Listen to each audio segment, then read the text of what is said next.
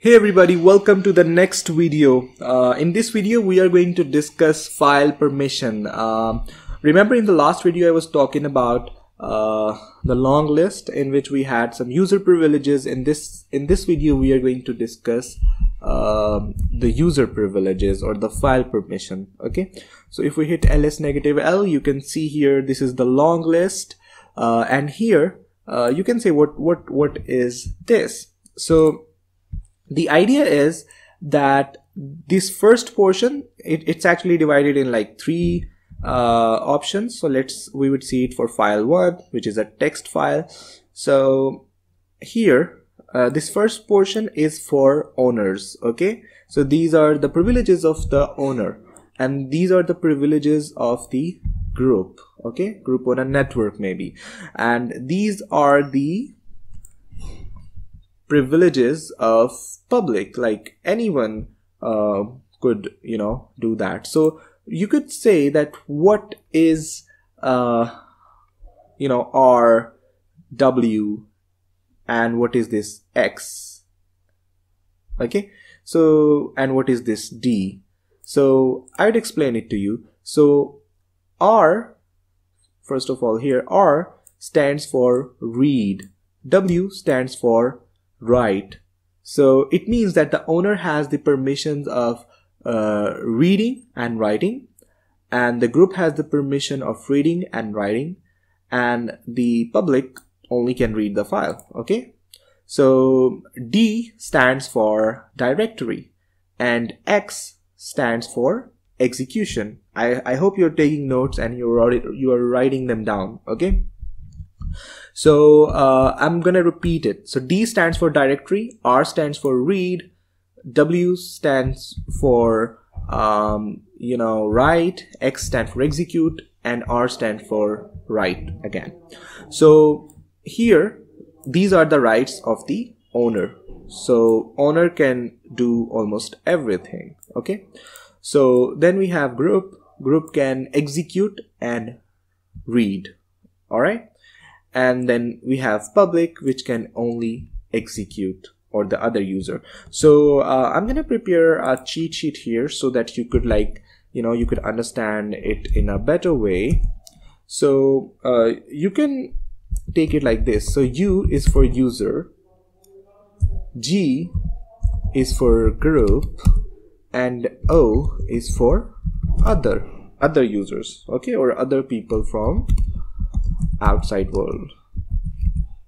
All right, so now what you can do is that okay, let me go back here. Let me just make it like this. All right, so here you can actually change permissions for the file. So let's say we have this file 1 and we want to change its permission for, let's say, public or for other users, and we want to do it like, let's say we want to add a write privilege here. We want the public to be able to write our file. So how do we do that? We write a fairly simple command. Right now you need to notice that file 1, these are the privileges, and here we are gonna add W. So how do we do that?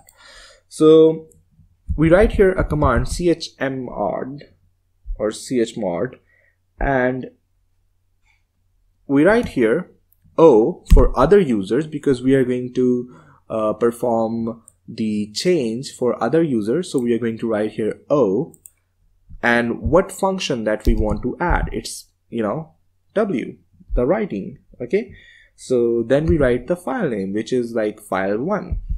All right, and then we hit enter and it's done. So now if we go back, you can see that file 1 we have added W, R, and W successfully.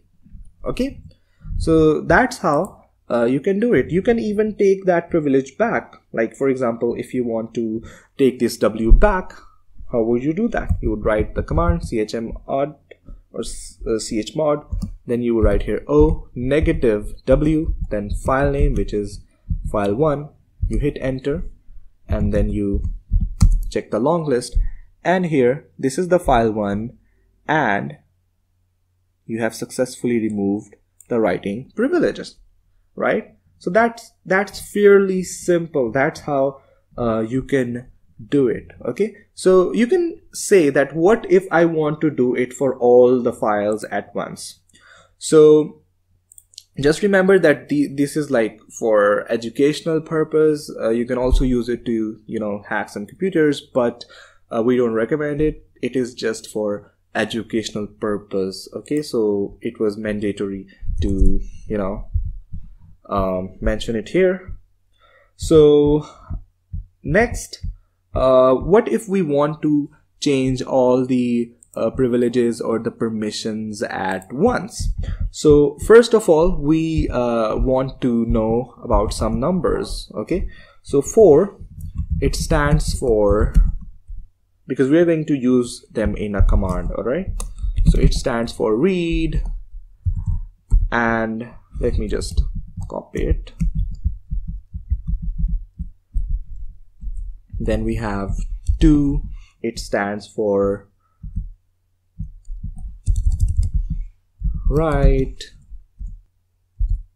For execute, we have number 1, and for 0 we have, like, it's no permission. No permission is equivalent to this negative sign that we have here, right here. Before X we have negative, or right after R we have this negative sign. It means that no permission, so it's equivalent to 0. All right, so now the command that we could write would be like chmod 754, and our file was file 1. So you can say that, what the hell is that? 754, you could say that we have 4 for read, 2 for write, 1 for execute, 0 for no permission. So then why do we have 7 and 5? Let me explain that to you. You know, this 4, this is the digit that is going to deal with the other users. Okay, this 5 is going to deal with the permissions of the group. Okay, and this 7 is going to deal with the permissions of owner. All right, so right now this 4 represents reading, so it means that for the this one here, it only has permission to read. Okay, so you have given the permission of reading only to other users. Then group, it has 5. Like, if we add 4 plus 1, it's 5. So it means that the group has the permission to read, and it also has the permission to execute.